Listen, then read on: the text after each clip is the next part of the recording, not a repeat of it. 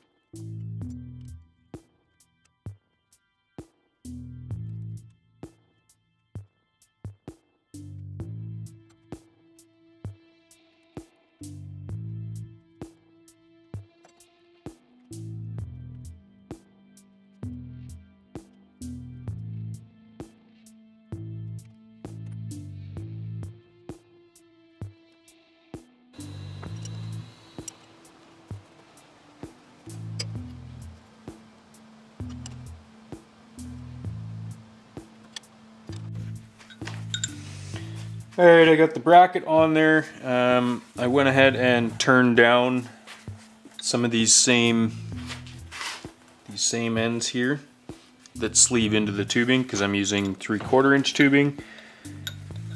And once this one's in,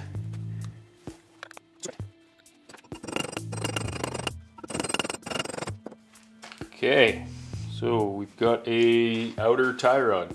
Okay, I know I'm gonna have to cut this off and build a kind of a clevis style mount up on the end of the steering rack.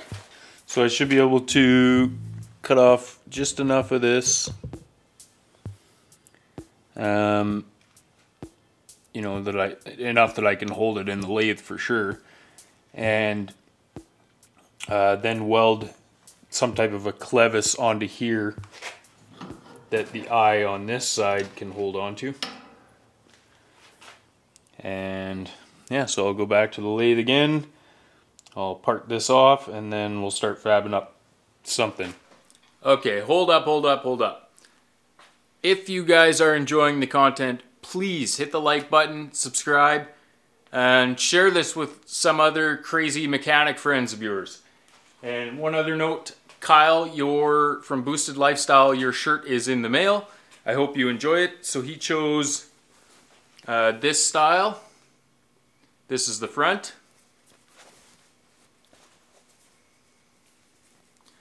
And that is the back. But he wanted it in black. So it is in the mail. It's on the way to you. I hope you enjoy it and continue on with the video. Alright. This is the little bracket that I made, and I welded it onto the cutoff, and this will thread into the steering rack itself. And this allows me to get, you know, a little bit of adjustment on it, and then my steering arms themselves have a fair bit of adjustment.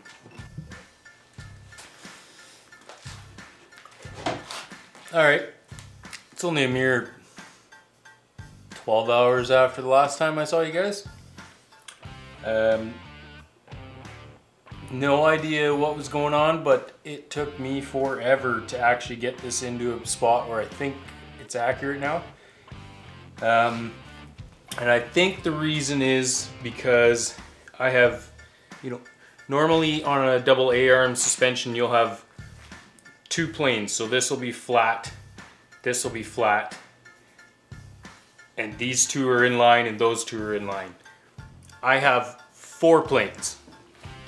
These two are at different heights and different depths away from the rail, and these are at different heights and different depths away from the rail as well. So what that is doing is causing really odd bump steer based on mathematically where this should sit. So like I said, it's like 12 hours later, multiple iterations, changing this piece out multiple times. Ended up being able to, I'm using that side on this side and this one over there. Well, will be over there. I've only done the one side so far. but I think it's finally where it needs to be. And I have just my board for mounting everything is just sitting here for a square plane to measure my bump steer. So I'm starting off with my digital level on the top 2 bolts.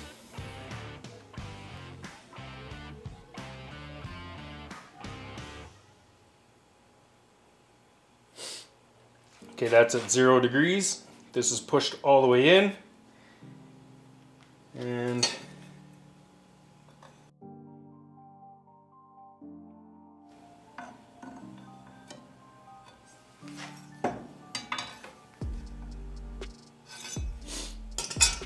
okay, right there we are the same distance away on my bolts.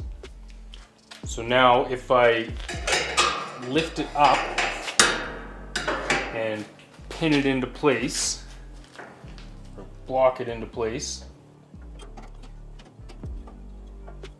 Okay, now we have to reset our level.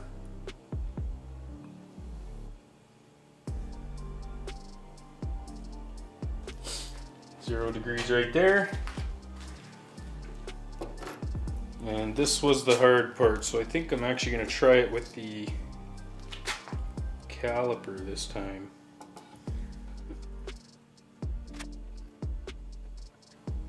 Okay, it is 8 thousandths difference, and it's going toe in when it goes up. Now that is from full droop to full compress. I would say that that is pretty darn close. Most vehicles are gonna have maybe a degree. You're always shooting for 0. I don't know what that is in an actual degree. It's definitely less than 1, I would say. It's not enough that you can visually see it move. So I am quite happy with that, but wow, did that take a lot longer than I thought. And this had to be in a significantly different position than I originally thought as well.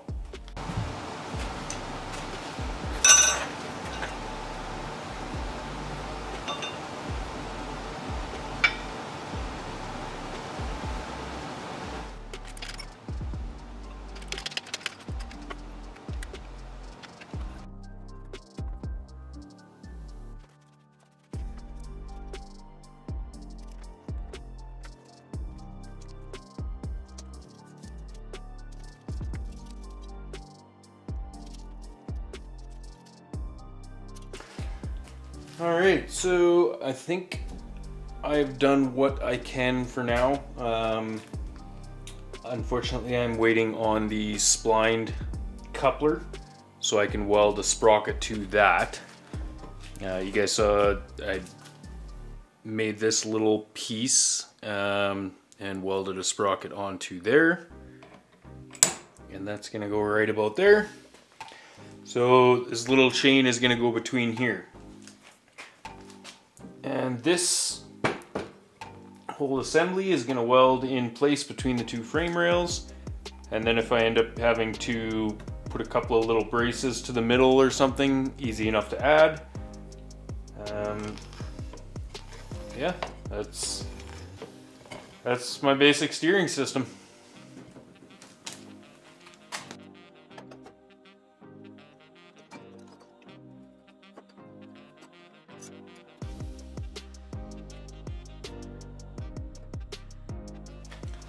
Yeah, something kind of like that anyways. You can see what this hole is for here. It's for my coolant line. Now my one major issue with this, I cannot currently fit the boots on. I didn't really think too far in advance. I didn't think these would be that much of an issue. But they scrunch up so much that it actually won't pull past the steel. So I have a couple of options. I can either not run a boot, which in a sealed engine bay may not pose too much of an issue, especially for, you know, a summer nice day kind of a vehicle. Or I can do a bunch of cutting on both sides and then, you know, maybe weld in a little more reinforcement than I was planning on doing, and that would allow me to run the boots on both sides. I ended up changing my mind right away, and I did cut out enough for the rubber here. This is 1/4 inch plate, so it is quite strong, but I also added in this bar, which is right along the seam of my ducting. So that'll give me a nice flat surface to mount the duct portion as well as the flat bottom going back. And then I can also brace off of this onto here.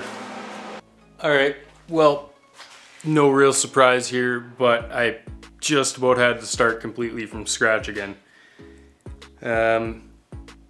I didn't take into account how much that the under tray curves up for the ducting, so it would have hit pretty much all the way along. So I had to cut out, I think it was 1.5 inches out of the entire bottom, and which meant I had to move the bearings to this position, which isn't as good for, you know, the sliding portion, but the chain's already pre-stretched, so I shouldn't have to ever really adjust it once I get it into place. Locking washers on both sides plus locking nut. But I had to also move everything to the back side so that it's now on the opposite side of this plate. And yeah, so I have the rubbers on there and it fits in there nicely. I think when it's turned all the way left, I'm actually going, turned right. Actually gonna have enough room where the rubber's not gonna melt, hopefully. It's still a decent amount away from there. I mean, everything moves really smoothly, so I'm pretty happy with the way it sits right now. All right, I think it's 2 days later since the last thing you saw. Got all the pieces made. I made some little spacers on the ends of here to zip tie the small end on. Up here it was a little bit too tight. It was actually squishing the rubber a little bit when you went all the way lock to lock. So I made those little spacers. I had to lengthen this shaft by 3/4 of an inch. Then I got the other side tapped for the mounts on the spindle, and I got the tie rods tacked on as well. So as a function, it seems to work really nice. I haven't gone really far in to see how the bump steer is yet, but if my earlier tests are any indication, it looks like there's virtually none. So hopefully both sides work out that way. Yeah, I'm pretty excited. That was not an easy task. I'm already a week and a half into this, and it's finally looking like it's done correctly and that it's going to work. So my next step, hopefully I get this sprocket soon. Summit seems to be not shipping it apparently. They just haven't sent me an email for it yet. So when I do get this spline coupler, I'll machine it down to fit the other sprocket and then get a chain on there, and hopefully I clear this the chain with my header, because there's the one spot right when it passes underneath that it looks like it's going to be darn close. So hopefully it does end up clearing. I have to take just a sliver out of this part. Not sure if you can see it, but I have a washer under this side to make it at the right height, just for testing. So I'm going to take thickness of a washer out here and remove that washer, and it'll drop down. But yeah, I'm pretty happy. That's going to work nicely. And now I can go out that way and then go up and try to figure out the rest of that probably much later down the line. Waiting on a bunch of parts for that, and just not ready for that part yet. So got a massive mess to clean up, tons of grinding, machine work, you know, all that junk, and it's made a heck of a mess around here. So I got to clean up that stuff, and within the next couple of days I should be getting back the hub parts for the front sprocket. Then we can get a drive shaft and figure out exactly where the rear trans is mounted. Once the rear trans is mounted, then I can do all the rear suspension, and then it's starting to look a lot more like a car, I guess. So that's where we're at, and I hope you guys enjoyed this one. It was extremely difficult to do. It's taken a lot of time to get it so that I have, you know, functioning steering, minus a few little pieces that still need to be buttoned up. But yeah, if you guys haven't already, please hit the like and subscribe button, and we'll see you guys next week.